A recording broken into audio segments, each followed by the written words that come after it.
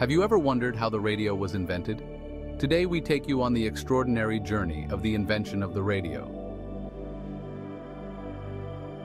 Imagine a world where the only way to communicate across distances was through wired connections, handwritten letters, or messengers on horseback. A world without wireless communication and music on the go. This was our world before radio. A world where human connection was limited by physical presence and the written word. Communication was limited by distance and time. Messages took days, weeks, or even months to reach their destinations. But then, a spark ignited a revolution that would change everything. Our story begins with James Clerk Maxwell, a Scottish physicist who saw the invisible. In the 1860s, Maxwell developed the theory of electromagnetic waves, proposing that electric and magnetic fields could move through space together, like partners in a dance. They danced together, creating ripples of energy that could travel vast distances. His theory was revolutionary. It challenged the existing understanding of physics. Yet Maxwell couldn't prove his theory. He needed someone to bring his equations to life. He needed someone to demonstrate these invisible waves. That someone was Heinrich Hertz. Heinrich Hertz, a German physicist, took up the challenge. Born in 1857, Hertz was a brilliant mind who had a deep interest in the nature of electricity and magnetism. Using a spark gap transmitter, Hertz became the first person to generate and detect radio waves, proving Maxwell right. Hertz's experiments were the first steps in bringing radio waves out of the realm of theory and into reality. In 1887, he conducted a series of experiments that would change history. Using simple equipment, he generated and detected electromagnetic waves. His setup included a spark gap transmitter and a loop antenna, which were rudimentary by today's standards but revolutionary at the time. Hertz's experiments opened the door to a new era of communication. The principles Hertz discovered laid the foundation for the development of radio and other means of wireless communication. To date, the frequency of electromagnetic waves is measured in hertz, acknowledging his grand contribution to the field. However, Hertz didn't see the practical applications of his discovery. Despite his monumental contributions, he remained humble and somewhat skeptical about the future uses of his work. He famously said, "I do not think that the wireless waves I've discovered will have any practical application." How wrong he was. His discoveries have since revolutionized the way we communicate, making it possible to connect with people across the globe in an instant.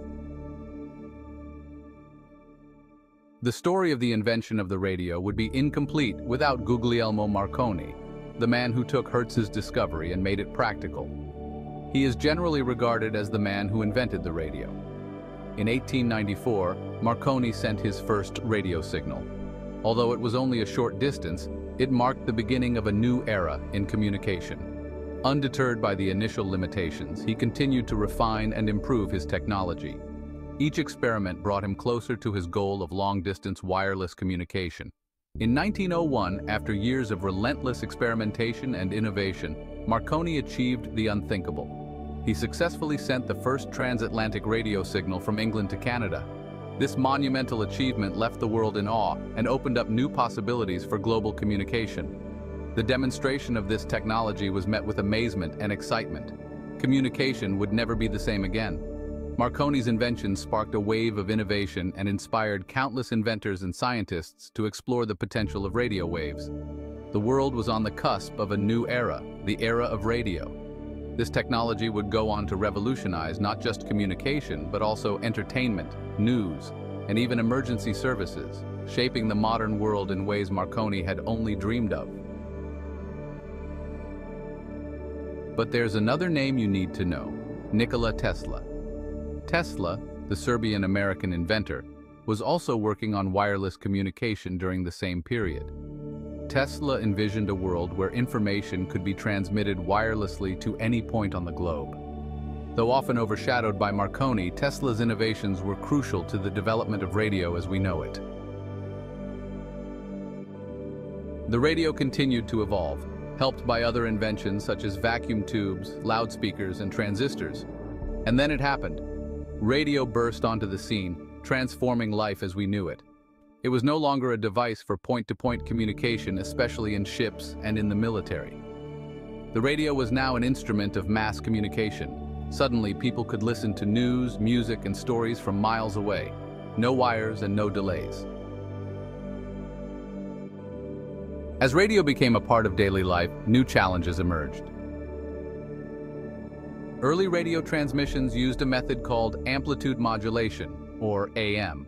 In AM radio, the strength of the signal, its amplitude, varies to encode sound. AM was the first to broadcast voice and music, making radio a household essential.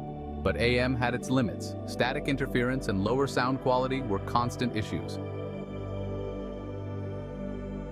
American engineer Edwin Armstrong helped solve this problem. In the 1930s, he developed the frequency modulation, or FM radio, which changed the radio experience forever. It was sheer genius. Instead of varying the amplitude, FM varies the frequency of the signal. This breakthrough reduced static and dramatically improved sound quality, especially for music. AM and FM revolutionized radio in their own ways. AM for talk and news, FM for high-fidelity music. Together, they expanded radio's reach, making it more versatile and reliable. And for the radio, the skies were no longer the limit. Radio connected the world, allowing ideas to travel faster than ever before. It united nations, informed the public, and became the soundtrack of the 20th century. Today, radio has evolved into podcasts, streaming, and digital broadcasts, but its core remains the same: the power to connect, inform, and entertain. As long as there are stories to tell and music to play, radio will remain a vital part of our lives. The radio has come a long way, from the sparks of Maxwell's imagination to the waves of Marconi's innovation, and the evolution from AM to FM. Radio has shaped the world, and it's here to stay. So the next time you tune in, remember, the story of radio is the story of us all. Do not forget to like, share, and subscribe to the channel for more interesting stories of inventors and their inventions.